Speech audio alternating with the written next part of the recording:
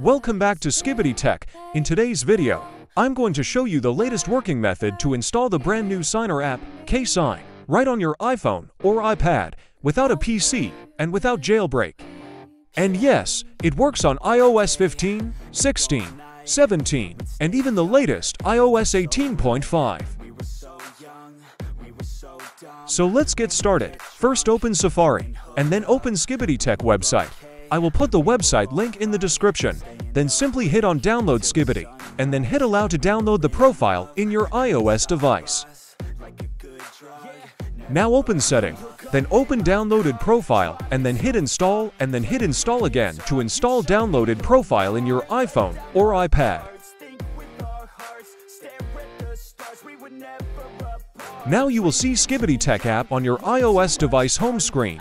Now open the SKIBIDI Tech app. Now you will see KSign links on top. Simply hit on Get on any one of the link, and then hit Install to install KSign in your iPhone or iPad.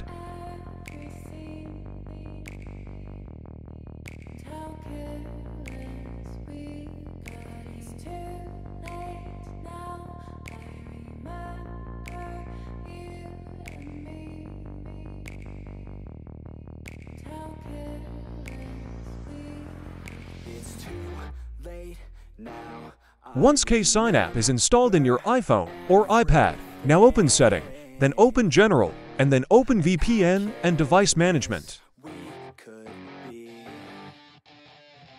Then open Enterprise app, and then hit Trust, and then hit Allow and restart to let KSign app work in your iOS device.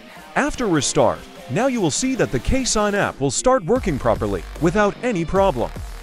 Now open the SKIBIDI Tech app again.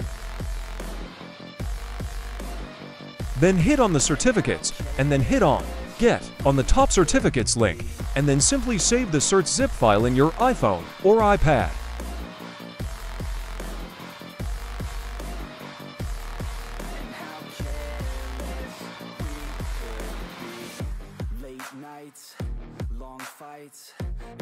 Now open your Files folder, and then hit on the cert zip file, and then you will have a new certs folder.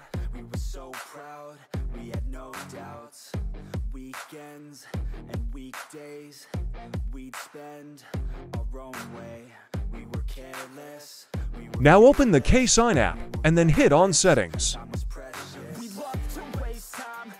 Then scroll down, and then hit on Add Certificate.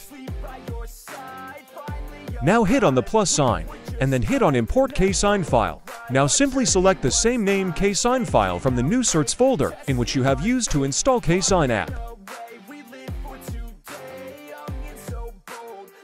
And now we are good to use KSign app. Simply download the IPA file you want to install in your iPhone or iPad. Then open KSign app, and then hit on the plus sign on top. Then hit on Import from Files, and then select the IPA file you want to install in your iOS device. Now hit on your imported IPA file, and then hit on Import App.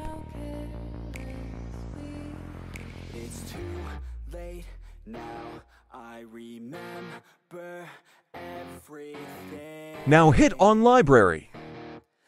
Then hit on your IPA file, and then hit on Sign and Install. Then hit on Start Signing.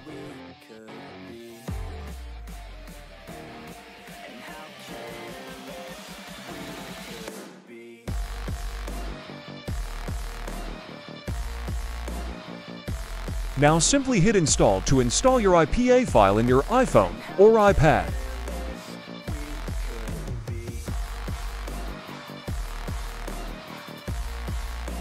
And that's it. Super easy, right? If you found this video helpful, drop a like, subscribe for more iOS tips and tricks, and let me know in the comments if you run into any issues. I'll help you out. Thanks for watching, and I will see you in the next video.